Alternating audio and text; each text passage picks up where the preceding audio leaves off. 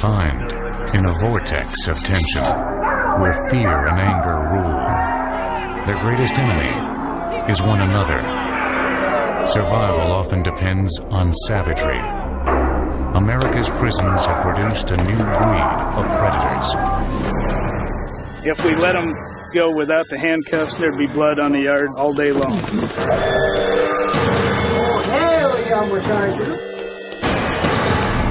They are attacking each other on sight. Locked cells and thick walls keep them safely isolated from the public. However, each day, many are not behind bars. They're on the nation's roadways and flight paths. Basically, that is a prison. We're moving down the road. These planes are a high max cell block in the sky. We do the same thing that any jail. We just do it 35,000 feet in the air and a lot faster. The officers who transport America's convicts are on constant alert. They know a crisis can erupt at any moment, ignited by dangerous and desperate men lusting for escape. Anything can go wrong when you're outside of the walls. When you think you've seen it all, you haven't seen anything yet.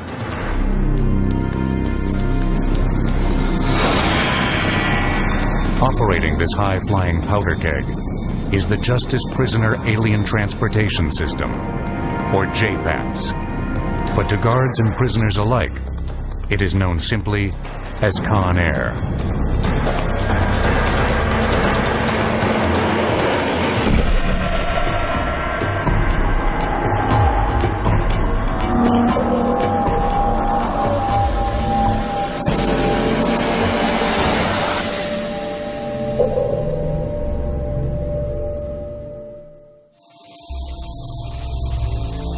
Entrusted with the formidable task of transporting America's convicted felons are the United States Marshals. The nerve center of their operation is the JPATS Command Center outside of Kansas City, Missouri. Here, the travel itineraries of prisoners all across the nation are meticulously scheduled, then closely monitored as the convicts are in transit. The only comment the Marshal had was yes. Supervising the command center's activities is U.S. Marshal Kent Pekarik. Sometimes we're referred to as a travel agency. Somebody calls a travel agency and says, I want to go from Miami to Atlanta. That's pretty simple. But the people that we're moving aren't making the phone calls. It could be a United States District Judge, it could be a U.S. Magistrate, it could be a defense attorney, and they're calling us and saying, we want John Doe in Miami at this place in Los Angeles by 2 o'clock next Thursday. Although transferring convicts is potentially perilous, it's a necessity. Some must be transferred to maximum security prisons because of a long record of attempted escapes. Others are international felons facing extradition who must be relocated to foreign nations. But the majority of convicts in transit are those legally entitled or obligated to make appearances in America's courts. Transporting the most menacing criminals on the same highways and flight paths as the citizens they have endangered is the price of a free society. On any given day, the Marshal Service has approximately 35,000 prisoners in its custody, and these people are in one stage or another of the federal judicial process. They're either on trial, testifying in a trial, or awaiting transportation to a Bureau of Prisons facility to serve their sentence. Before JPATS or Conair was formed, all of these prisoners were moved across the country exclusively on the ground. Now they can be transported by a fleet of 3 727s, 2 DC-9s, and 8 corporate-sized jets. The swifter system ensures greater security. It's far better to fly a prisoner across the country in 4 hours or 5 hours than to take several days to drive them. The longer they're out of the secure environment, the greater the risk. Even on a flight of short duration, however, the risks can only be minimized, never eliminated. Although the U.S. Marshals rigidly enforce the most extreme security measures, the convicts in their custody are a volatile mix of desperation and resourcefulness. They board Conair from Leavenworth, from San Quentin, and from Attica. Men convicted of murder, rape, and acts of terrorism. They range from low-level gangsters and petty thieves to high-profile convicts such as New York mobster John Gotti and Oklahoma City bombers Timothy McVeigh and Terry Nichols. But no matter what their criminal background, they have one thing in common. Outside the secure walls of a federal penitentiary, even surrounded by vigilant armed guards, they may be tempted by even the remotest possibility of escape. Most of the prisoners in our custody are felons, and they have generally been determined to be a flight risk, otherwise they wouldn't be in our custody, they'd be out on bail. Anytime you move a prisoner outside of a secure environment like a jail or a prison, you increase the opportunity for escape. The chances of escape grow even higher when a convict in transit is able to receive help from an outside accomplice. In order to prevent this scenario, the marshals devising a prisoner's travel plans operate in conditions of absolute secrecy. We don't tell the prisoners, number one, when they're going to be moved. So if you don't tell them, they can't tell anybody ahead of time. No one outside of JPATS knows the specific route any convict will take to get from point A to point B. Another routine security precaution taken during the planning phase is an exhaustive background check of each traveling prisoner. Because of security issues and medical issues, safety issues, we want to know what type of individual we're moving. In fact, we probably know more about that particular individual than he knows about himself. Armed with detailed biographical information, JPATS travel coordinators are able to make sure that rival gangs and sworn enemies never share the same Conair flight. Every effort is made to snuff out any problem long before it has a chance to spark a crisis at 35,000 feet.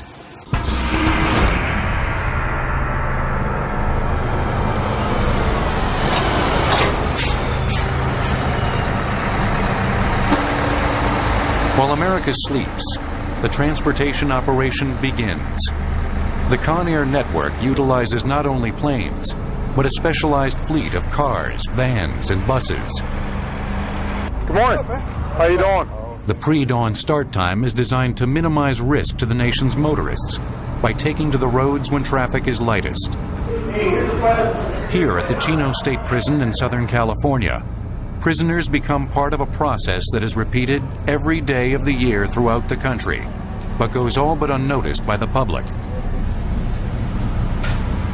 The officers start with a thorough examination of the prison bus.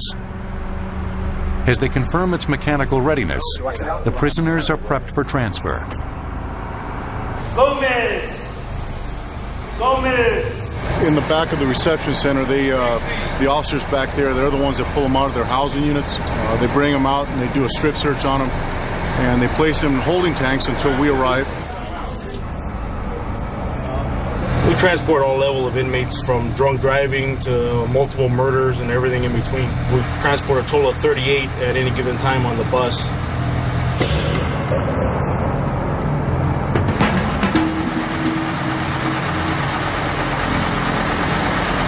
First two, come on up. When we load the inmates first on the bus, the sergeant would let the inmates know what their expectations are. All you need to worry about is sit there, keep your mouth shut until you get to where you're going. Everybody understand that? We move, I don't know, thousands and thousands of inmates a year, and you're always going to have some incidents. You're bound to. How long of a ride is it? It's going to get, you'll get there sometime today again. Once the bus is loaded with passengers, firearms are issued to each of the transportation officers. Yes, we're armed. We have our actual weapons on our sides, plus we're armed with other weapons that are on the bus. The precise positions taken by the guards aboard these mobile prisons is a detail they are not willing to share with our cameras. They maintain that such vital information could potentially be used by a prisoner's accomplices waiting in ambush along the vehicle's designated route. Sometimes less information is good so that people can't use it against us. We're not going to expose our security procedures. All right, let's go. At 5 a.m., the bus leaves the grounds of the Chino State Prison. Despite JPAT's elaborate security precautions, the veteran guards are all too aware that they are now entering an environment that is no longer in their complete control. On the outside, they realize anything can happen. When you think you've seen it all, you haven't seen anything yet. That's basically what they have to look out for, the unexpected. They're watching 12 seconds up the road where most drivers probably aren't doing that. They also are concerned about the possibility of ambush, moving these convicted felons. They're watching for vehicles that would be following, pulling up beside. So it's kind of a counterintelligence, I would guess, for lack of a better term. With no nightmarish scenario impossible, the tension aboard these vehicles is as tangible as the weapons the guards brandish in order to combat it. The intensity is perhaps even more palpable thousands of feet overhead, aboard the Conair jets.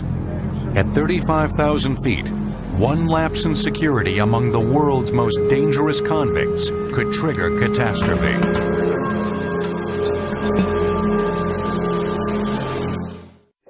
Beach, midline 2 north, west and southeast down at 3.5 on the midline.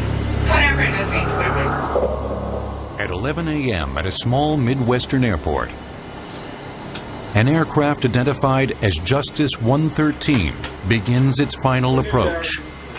Justice 113 is 20 miles of fly. Copy, 20 miles. Few observing the nondescript 727 would suspect that its passengers are some of the most violent convicted criminals in America. This is one of thousands of Conair flights that occur each year. When large numbers of dangerous prisoners must be transported across the country, the most secure method is to segregate them aboard their own plane. The nature of their crimes makes it very difficult to put them on commercial aircraft, even with armed escorts. And so JPATS was designed to be able to move these people long distances in relatively short periods of time in maximum security. We move probably 1,000 prisoners and detainees a day on JPATS. Justice 113, Mars Tower, check wheels down, wind estimated calm, clear 2 land, runway 32.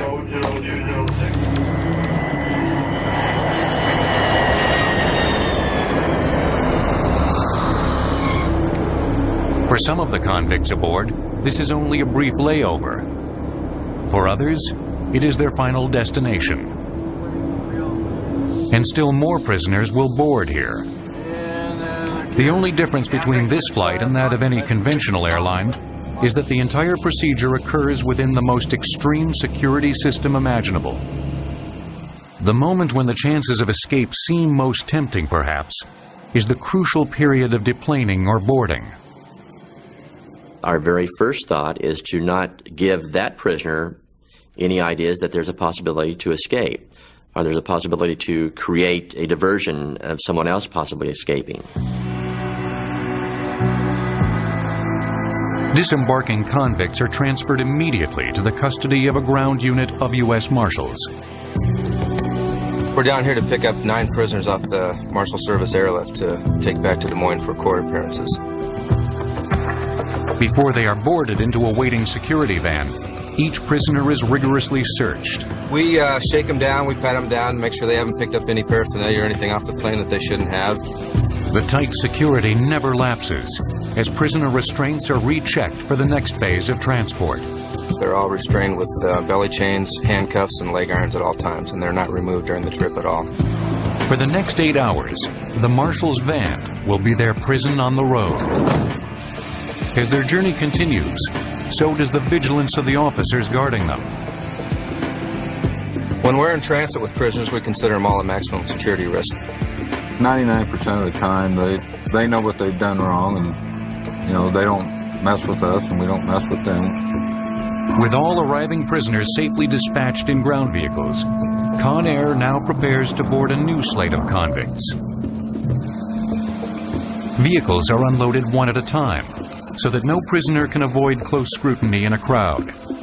Once again, This moment of transition between bus and plane is often viewed by the desperate as their best and last opportunity to escape. They psychologically may be thinking that we're outside the bars, now's our chance to do something. We do a very thorough job of searching them at every opportunity to make sure that they don't have a key to a handcuff or an implement that they could use to pick the cuffs. Any seemingly innocuous object, like a pencil or paperclip, can become an effective weapon in the hands of a hardened convict. Even in an outwardly docile prisoner who appears to pose no threat. Even though you're concentrating on those people who are considered armed and dangerous, extremely violent, you can't forget the person that doesn't show any violence or doesn't have a past history. Because a lot of times, if you drop your guard and you're not watching that individual, that's the person that may hurt you or hurt another prisoner or may hurt themselves. In all, 137 potentially explosive prisoners are on this Conair flight. Justice 113, At 1 Roger, p.m., clearance will be on request Justice momentarily. 113 is cleared for takeoff.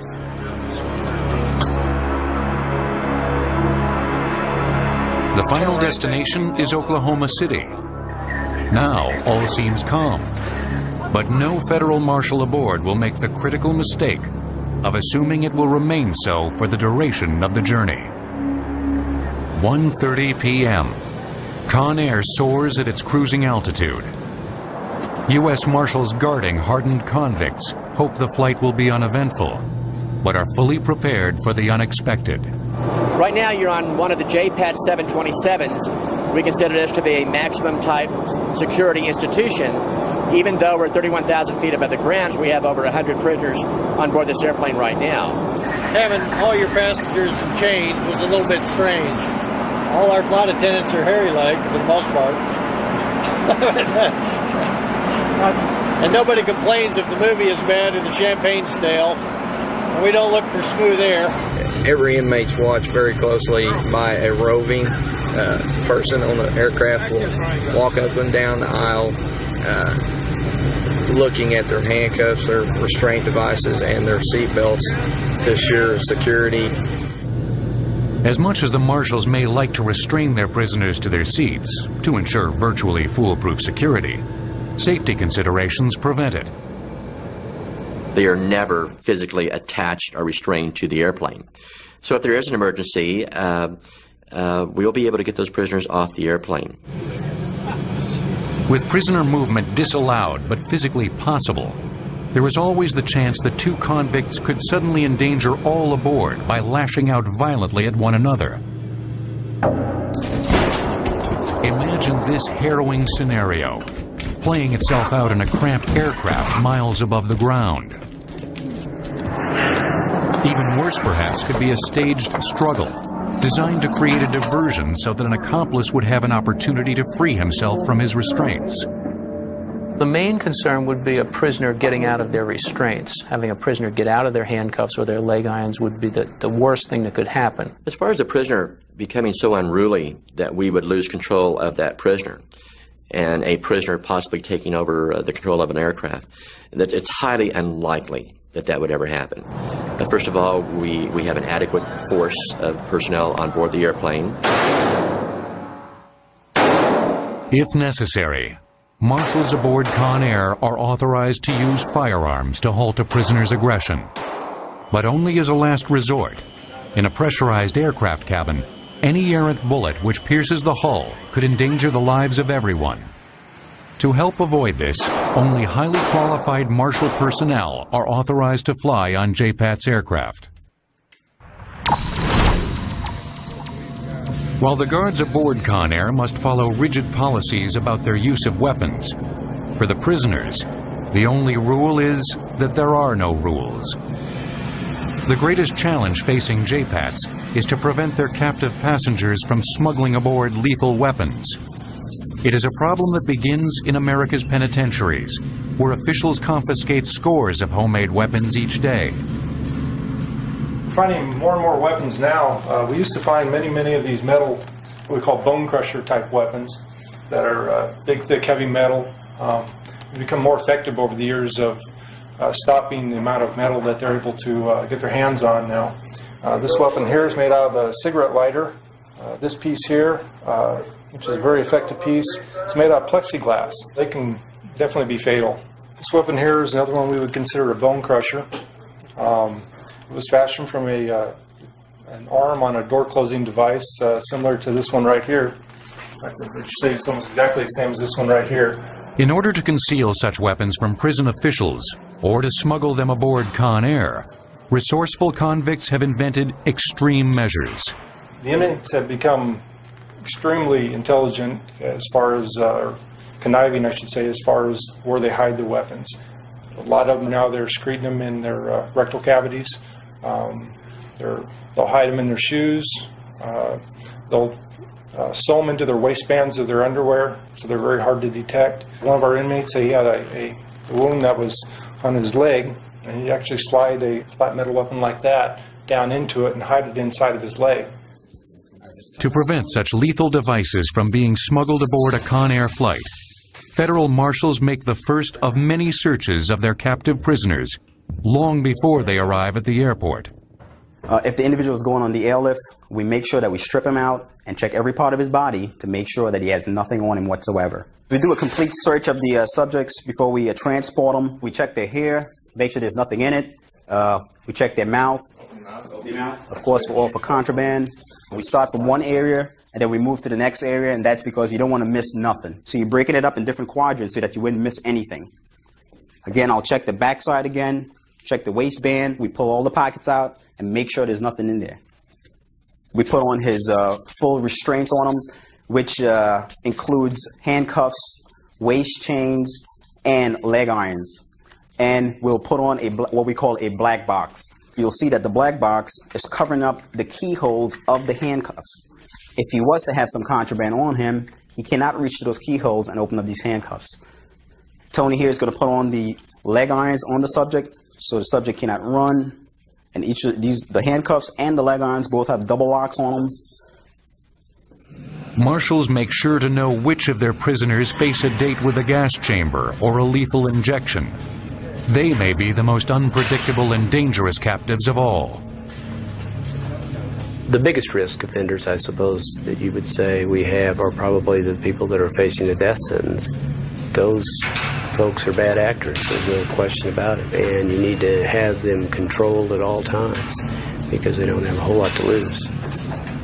The entry and exit point to the courthouse is a double-doored chamber called a sally port. Only one door can be opened at a time. Steel and concrete barricades prevent any forced entry. This area will only be vulnerable when these barricades are lowered and the garage door is opened. Before this happens, weapons are drawn.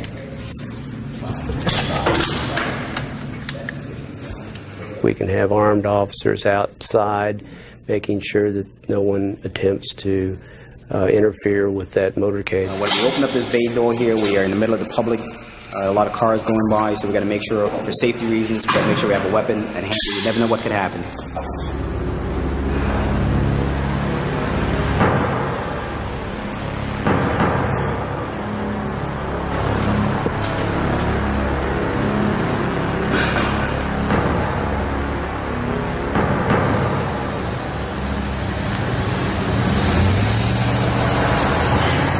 While the van makes its way to the airport, across the country, a different breed of prisoners are readied for Justice 113's next stop.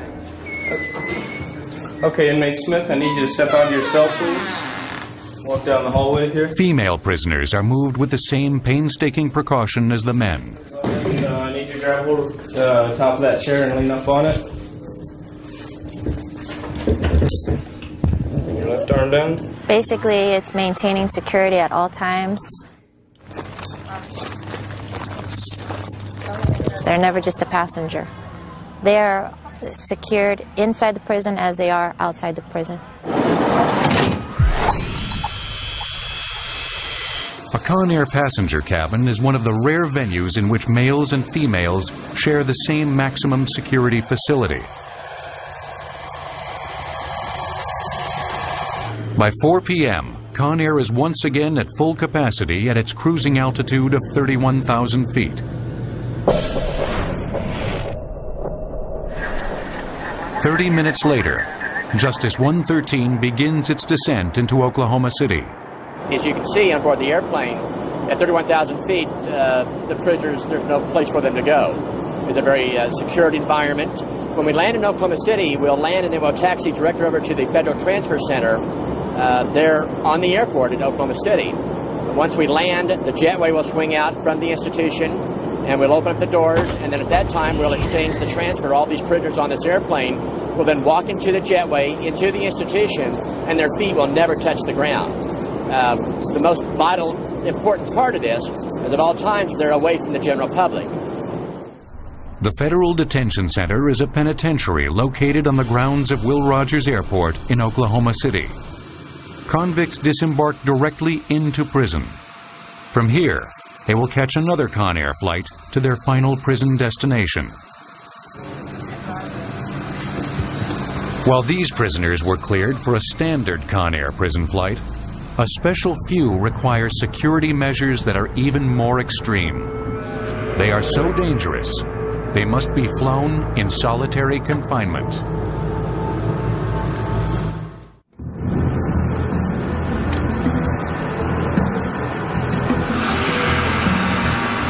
While Conair can safely transport over 100 violent convicts at a time, some prisoners pose such an extreme threat that they merit equally extreme security measures. If we move someone as an individual, that means that they are either an incredibly high security risk, someone who is a high-profile prisoner. You can't afford to have them out in public, so you move them by themselves. Flights transporting one convict in isolation are arranged not only for the protection of the public, but for the protection of the prisoner. Timothy McVeigh and Nichols were accused of the bombing incident in the federal building in Oklahoma City. There was considerable transportation of those individuals. When they were in Oklahoma City, the local U.S. Marshal's office did the transporting, and JPATS then had to transport those two individuals from a secure location to the trial in Denver, Colorado. Other high-profile prisoners, such as organized crime leaders, present an extreme escape risk. John Gotti, from our understanding, was the head of a organized crime family in New York City. He was indicted numerous times. The violent nature of that business makes these people particularly dangerous. They have the money to be able to orchestrate escapes if they have the opportunity to do so. The challenge in transporting a prisoner of John Gotti's stature is to prevent the critical information leaks to the media, information which would be invaluable to accomplices plotting to assist an escape. The press has their job to do also, and they're constantly trying to find out when we're picking someone up or when we're moving, when we're flying. And because of security reasons, we don't usually want to publicize that because we want everything to stay safe, and it's better that those things stay as quiet as we can until we actually get the defendant to the institution. Unlike John Gotti, the most dangerous of the Conair solo passengers have no need for accomplices to create havoc. They stand alone as killing machines. There's one prisoner in the system right now that can break handcuffs basically like you'd break a piece of thread. There's people in the system that have killed up to 20 people. The commissioners of the Aryan nations, very extreme, very violent, they've killed multiple. And it's a feather in their cap if they kill, say, a female law enforcement officer. And the joint is one thing. If they do it on the street, it's bigger points. We handle the baddest of the bad, is what it comes down to. When they take them out of the cell, they take 6 guards to take them out of the cell to move them anywhere. Well, in the case of moving a prisoner on Conair, we use full restraints on them. There's virtually no chance of escape or no chance of an assault on one of our officers. Rendering harmless the most violent of predators requires that the wrists be triple locked. In addition to handcuffs and a black box, the hands are placed in a set of synthetic mittens that prevent him from using his fingers. We've got issues where people have actually pulled things off of an aircraft and used them to make shanks. With that mitten on top of an individual's hands, he's prevented from even touching his fingertips. The final security device constrains the convict's movements to an even more extreme degree, one that has inspired Hollywood prop masters. The mask prevents the inmate from spitting, manipulating the restraints with his teeth, or biting his guards. Though these measures may seem like overkill, the marshals are trained to never underestimate the criminal mind. Everybody in the system is clever. That's all they do is practice on martial art holds of pressure points, because that's all they have is time on their hands. Physically, mentally, they're in their own world. And at any given time, they can have their upper hand. Once prepped for the move, the transport team acts quickly, with no advance notice to their captive. If he is a high profiler, he can be carried in an armored car. And with that armored car, there's chase vehicles. You may take out the first car, but you're not going to take out the convoy of U.S. Marshals and other law enforcement that are fully aware. As the prisoner arrives at the airstrip, the Conair jet is already prepped and ready for takeoff. And just as they do for standard Conair flights, marshals form a security perimeter around the aircraft. There are two possibilities. One, that there could be an escape of a prisoner being moved. The other risk is the possibility of someone attempting to aid in an escape. And so that's why you see the armed people securing the perimeter to prevent outside forces from engineering an escape. It is the marshal's sworn duty not only to prevent their prisoner from escaping, but to prevent any attacker from harming the prisoner. You're looking at an area that's 3,000 yards open, a sniper, in the event that they want to take that individual out, we couldn't do anything about it. If you want somebody bad enough, you'll get them. We do everything that's possible to make sure that that doesn't happen. Once on board, the final security measure goes instantly into effect. Marshals are forbidden to converse with their isolated passenger. It certainly is a jail environment in the air. There are no frills to the flights.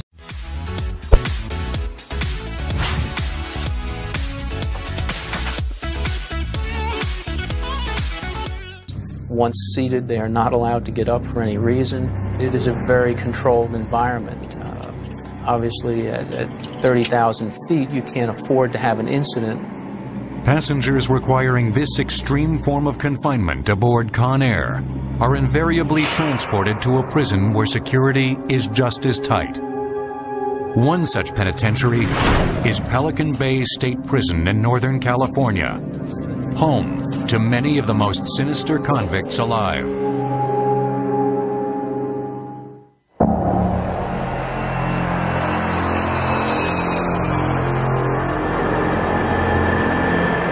The challenging art of transporting convicts is faced not only on a national scale by Conair, but also on a much smaller level, within the walls of America's penitentiaries. Nowhere is this challenge more daunting, perhaps, than at the Pelican Bay State Prison in California. A 275-acre facility located near the Oregon border, Pelican Bay is designed to isolate nearly 4,000 of the state's most violent inmates.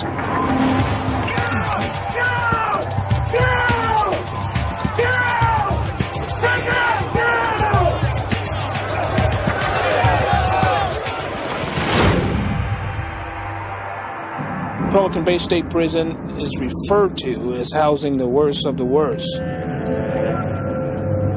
In order to transport such volatile convicts between various facilities over the far-flung prison compound, corrections officers here rely on uniquely designed equipment and well-rehearsed procedures.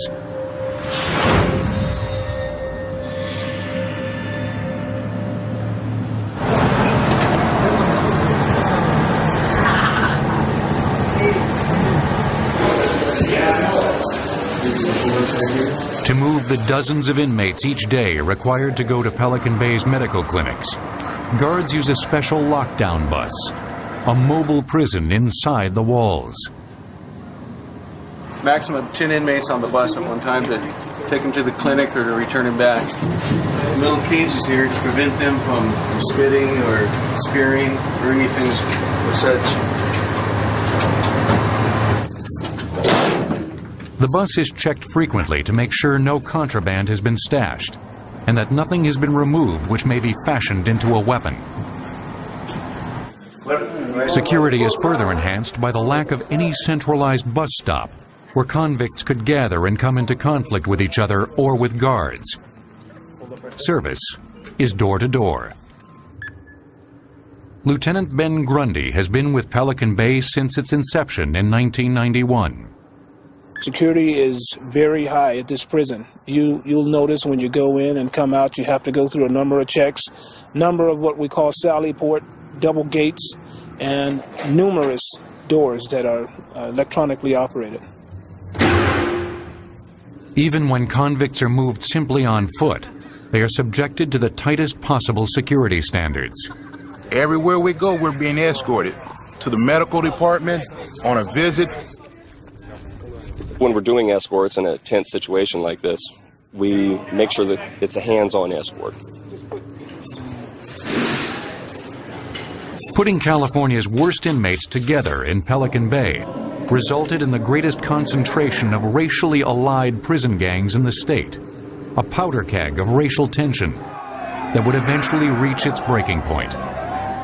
On February 23rd, we had the major riot. We had a big race war out here on B Yard. The riot was one of the worst in state history. As rival gangs began to retaliate against each other, the prison descended into a violent race war. There's a race war pretty much amongst all the inmates. You know, there's no telling when one might go after another. At Pelican Bay, the simple act of walking across the prison yard can get an inmate killed. Even though an inmate is locked up at Pelican Bay State Prison, he is a convicted felon. He has a right to walk in the general population or move around within the prison system without being stabbed. To protect the inmates, prison officials declared a state of emergency. There's a lot of racial incidents here between inmates. And there's been so much, we're on lockdown. When we're locked down, basically what that means is that the inmate movement is greatly restricted. They're not allowed to come out on the general population yard and play basketball or volleyball and just kick it with their homeboys. They are locked down. They spend most of their time in their cell. We don't mix up races. In the first stage of the lockdown, the inmates were only allowed to mix with other inmates of their own race. They'll stab each other because somebody might not have been involved in one of the other race wars. Those who didn't participate in the race war were targeted by their own race. They've been attacking each other, their own racial groups, and the people that they should be getting along with. So we've gone to a total lockdown. Pelican Bay's total lockdown has created a unique situation where even prisoners locked in an institution require full-time security from other prisoners. Every inmate movement is calculated. They're handcuffed to go to the showers. They're handcuffed to go to the doctor. For the inmates' protection, Pelican Bay's notorious killing fields, the yards, are kept vacant. If we let these people out right now, there's no question in my mind or anybody else's mind that they would definitely assault each other, possibly with weapons, and possibly even come after one of us. They're scared to let us off. They want no more violence. If we let them go without the handcuffs and the hands-on escorts right now, there'd be blood on the yard all day long. Inmates are searched for weapons each time they move outside their cell block. Some go to extreme measures to move weapons and contraband. We want the inmate to take off his clothes so we can check all his body orifices, you know, look in his mouth, look in his ears. We have them stand there. They bend down so we can see between their legs, and they spread their buttocks so that we can make sure that they don't have anything secreted. Another officer will take a handheld metal detector. We'll have the inmate bend over at the waist, and he'll wand his backside because they usually try to secrete something. Basically, they're placing weapons in their buttocks and in their rectal cavity. Inmates manufacture weapons out of any piece of material they can get their hands on. They're masters at hiding weapons. Some of them probably do have weapons, and we miss that. But that's just the nature of the game. As tightly guarded as these prisoners are on the so-called main line, Pelican Bay boasts a facility that is even more restrictive. The Secure Housing Unit, or the SHU, is essentially a prison within a prison. The purpose of the Security Housing Unit is to remove the inmates that are causing problems or committing felonies from the general population. They have demonstrated that they can't function in that environment without acting out or causing people around them harm or attempting to prey on them. So they're removed from the general population and they're locked up. Here, prisoners are locked in their cells 23 hours a day.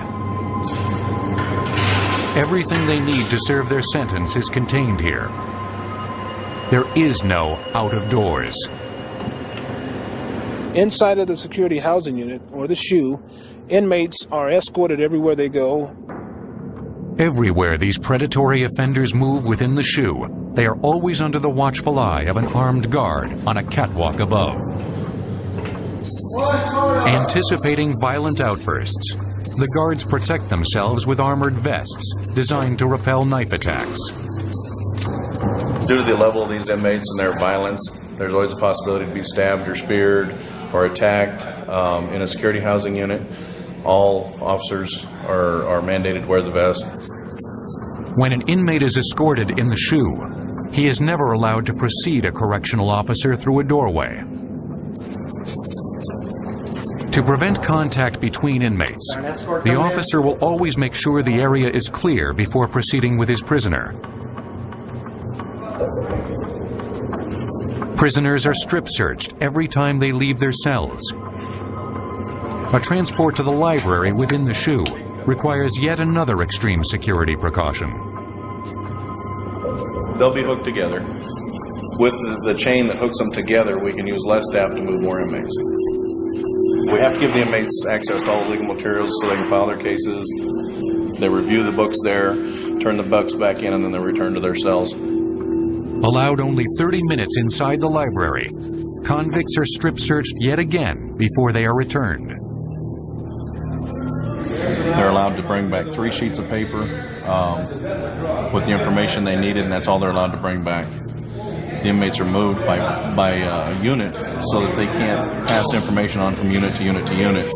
It's just our attempt to try to keep down the gang information flow. We do it as good as we can. We know it still gets around. Even prisoners in the SHU are sometimes required to be moved outside Pelican Bay's secure walls for court appearances or medical appointments. As level 4 inmates, the highest security risks, they are then subjected to an even greater security measure. Even within the institution, they have to be escorted. But when they leave the institution, it's a whole another matter. The vehicle that they're in effect, becomes a prison on wheels. And we do not have the luxury of the fence as a perimeter, nor do we have the prison walls. It's not business as usual. It's very serious, and they're still dealing with a level 4 convicted felon that they need to get back inside of the walls. Pelican Bay is probably one of the most secure prisons in the state of California. Really, the only time anybody would have a chance of breaking somebody out is when we're out on one of these transports. The prison convoy is inspected exhaustively inside the Sally Port, a double-gated checkpoint where everything going in or out of the prison must first be authorized.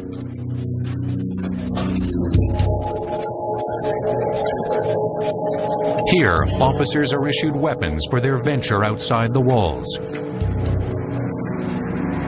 Anytime you take out a level 4, it's 1 sergeant, 3 officers, and everybody's armed. We don't give them any prior notice.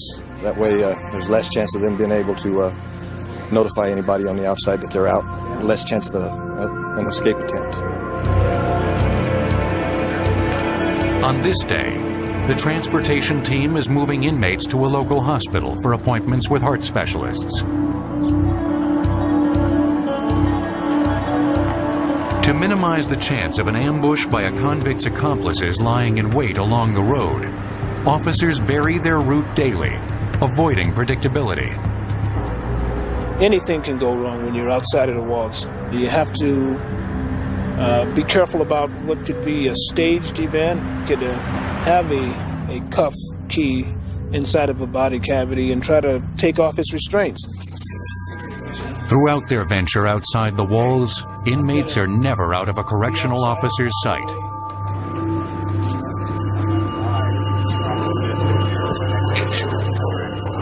The unarmed officer actually has hands on the inmate. The armed officer just follows at a safe distance to provide gun coverage in case the inmate tries something. The Pelican Bay transportation officers have mastered the art of moving society's most dangerous criminals, just like their counterparts aboard Conair.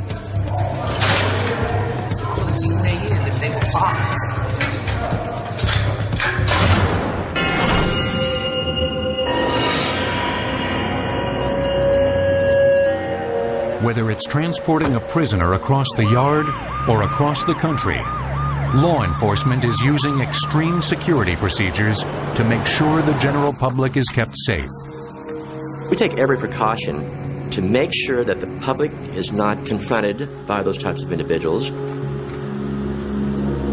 We've been in the business of moving prisoners for a long time, and there's probably not a lot of things that we haven't seen. I feel very confident that the public is not at risk when these inmates are being transported from prison to prison. We've moved hundreds of thousands of prisoners without an escape. From vans to buses to the specialized fleet of jets, the mission is the same: taking prison safely on the move. We do the same thing that any jail, any prison, federal, state, county, we just do it 35,000 feet in the air and a lot faster.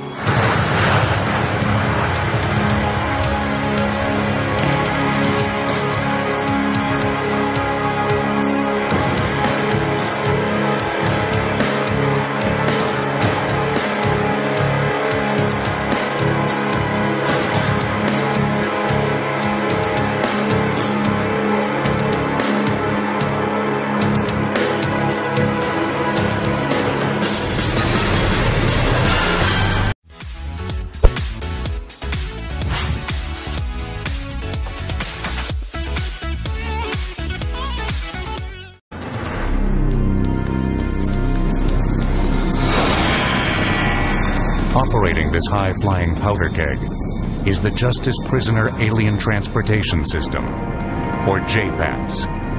But to guards and prisoners alike, it is known simply as Conair.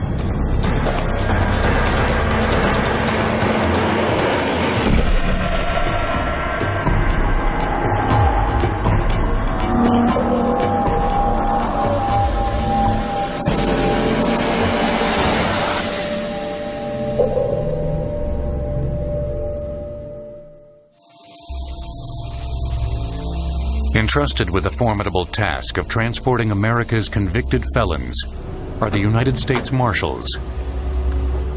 The nerve center of their operation is the JPATS Command Center outside of Kansas City, Missouri. Here, the travel itineraries of prisoners all across the nation are meticulously scheduled, then closely monitored as the convicts are in transit. The only comment the Marshal had was supervising the command center's activities is U.S. Marshal Kent Pekarik. Sometimes we're referred to as a travel agency. Somebody calls a travel agency and says, I want to go from Miami to Atlanta. That's pretty simple. But the people that we're moving aren't making the phone calls. It could be a United States District Judge, it could be a U.S. Magistrate, it could be a defense attorney, and they're calling us and saying, we want John Doe in Miami at this place in Los Angeles by 2 o'clock next Thursday. Although transferring convicts is potentially perilous, it's a necessity. Some must be transferred to maximum security prisons because of a long record of attempted escapes. Others are international felons facing extradition who must be relocated to foreign nations. But the majority of convicts in transit are those legally entitled or obligated to make appearances in America's courts. Transporting the most menacing criminals on the same highways and flight paths as the citizens they have endangered is the price of a free society. On any given day, the Marshal Service has approximately 35,000 prisoners in its custody, and these people are in one stage or another of the federal judicial process. They're either on trial, testifying in a trial, or awaiting transportation to a Bureau of Prisons facility to serve their sentence. Before JPATS or Conair was formed, all of these prisoners were moved across the country exclusively on the ground. Now they can be transported by a fleet of 3 727s, 2 DC-9s, and 8 corporate-sized jets. The swifter system ensures greater security. It's far better to fly a prisoner across the country in 4 hours or 5 hours than to take several days to drive them. The longer they're out of the secure environment, the greater the risk. Even on a flight of short duration, however, the risks can only be minimized, never eliminated. Although the U.S. Marshals rigidly enforce the most extreme security measures, the convicts in their custody are a volatile mix of desperation and resourcefulness. They board Conair from Leavenworth, from San Quentin, and from Attica. Men convicted of murder, rape, and acts of terrorism. They range from low-level gangsters and petty thieves to high-profile convicts such as New York mobster John Gotti and Oklahoma City bombers Timothy McVeigh and Terry Nichols. But no matter what their criminal background, they have one thing in common. Outside the secure walls of a federal penitentiary, even surrounded by vigilant armed guards, they may be tempted by even the remotest possibility of escape. Most of the prisoners in our custody are felons, and they have generally been determined to be a flight risk, otherwise they wouldn't be in our custody, they'd be out on bail. Anytime you move a prisoner outside of a secure environment like a jail or a prison, you increase the opportunity for escape.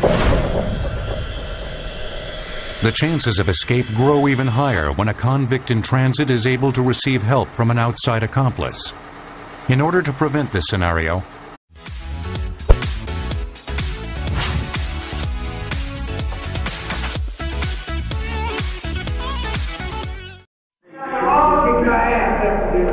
they are confined in a vortex of tension where fear and anger rule. Their greatest enemy is one another.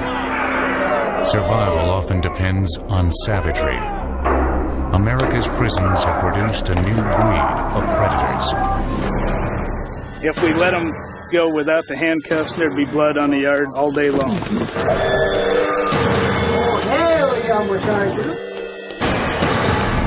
They are attacking each other on sight. Locked cells and thick walls keep them safely isolated from the public. However, each day, many are not behind bars. They're on the nation's roadways and flight paths. Basically, that is a prison. We're moving down the road. These planes are a high max cell block in the sky. We do the same thing that any jail. We just do it 35,000 feet in the air and a lot faster. The officers who transport America's convicts are on constant alert. They know a crisis can erupt at any moment, ignited by dangerous and desperate men lusting for escape. Anything can go wrong when you're outside of the walls. When you think you've seen it all, you haven't seen anything yet. The marshals devising a prisoner's travel plans operate in conditions of absolute secrecy. We don't tell the prisoners, number one, when they're going to be moved. So if you don't tell them, they can't tell anybody ahead of time. No one outside of JPATS knows the specific route any convict will take to get from point A to point B.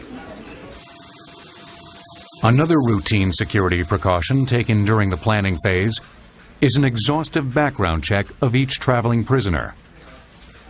Because of security issues and medical issues, safety issues, we want to know what type of individual we're moving. In fact, we probably know more about that particular individual than he knows about himself. Armed with detailed biographical information, JPAT's travel coordinators are able to make sure that rival gangs and sworn enemies never share the same Conair flight. Every effort is made to snuff out any problem long before it has a chance to spark a crisis at 35,000 feet.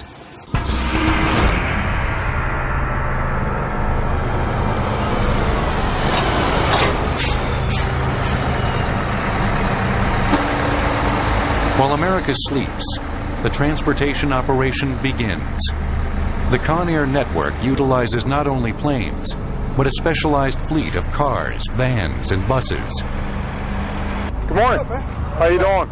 The pre-dawn start time is designed to minimize risk to the nation's motorists by taking to the roads when traffic is lightest. Here at the Chino State Prison in Southern California, prisoners